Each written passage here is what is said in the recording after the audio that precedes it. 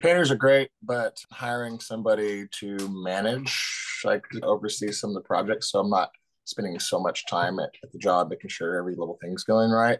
But I can have more of someone that can just be a project manager, basically. It's hard to give up those responsibilities, but I know as I've done in the past, it does help.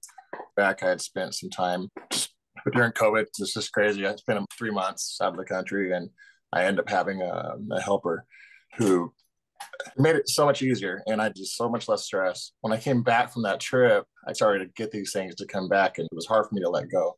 I don't want to micromanage anybody, and I think it goes both ways for the guys as well because it can happen. But just I don't know, finding a way to let go of those responsibilities and empower people to painters are fine. It just have like a good assistant would be nice to, and it's going forward in the future. And that would be one of the biggest things I want to work on. Okay, so let me jump into here. I would encourage you, one, to make sure to focus on culture. So if you hire for character, Yeah. focus on culture, your crews will take care of the customer. You Yeah. won't need a project manager to manage them. In fact, when guys do hire them, that's an indicator that they haven't hired for character and they don't have a strong culture. And I'm not calling you out here. I just want to show you the opportunity because a project manager is going to cost you 50 to $80,000 out of Mhm. your profit, right? And it's not really necessary as long as we have the right tech stack to set the teams up to win. Okay. And then reliable crew leads at least to grab that and to give the customer a great experience and to lead the crew in what needs to be done.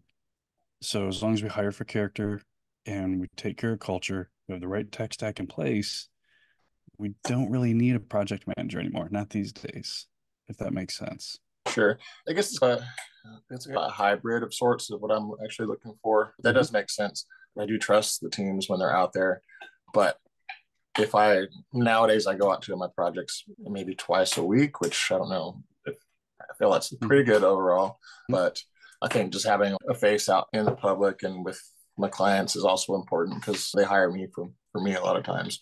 Hmm. But my guys, they do provide a lot of that, but it's like a project manager type slash salesperson as well, someone that can take over a little bit of our responsibilities because yeah, Yeah.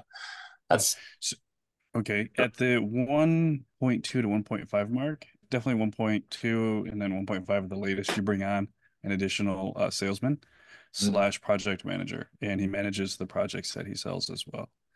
But at this point, I think it's premature to bring somebody on. So if you're feeling overwhelmed, or then there's some time management opportunities for you to streamline.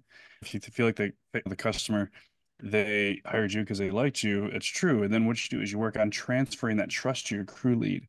And I remember you'll know when you've done that well, when you pop by a job and they say, "What are you doing here?" Joe's got mm-hmm. it. So you've transferred that trust to the crew lead and they trust the crew lead.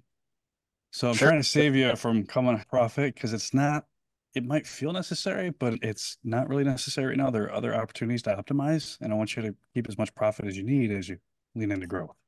Sure, 100% makes sense. Yeah. Mhm. Similar to the technology stuff, we use a new system. It's called Markate. It's a CRM. Actually, my cousin had introduced it to me, who I introduced to painting about 2 years ago. And he's taken off and he's loving it. But, anyways, I was using another program before, and this one is a little bit more extensive and it's similar, just getting people to jump on with the idea. But I was able to add some talking with the guys about what I expect and what's going to happen in the future if we start to use these things. But it's still hard to get them to jump on board with tracking and it will happen over time. But I guess it feels like the longer I go, the the less I'm going to have them streamline it. It's going to be a constant struggle for them and for me. And so I guess I need to find a way to reset that and help improve that culture as far as their making sure that they're doing these things on time and sticking with it.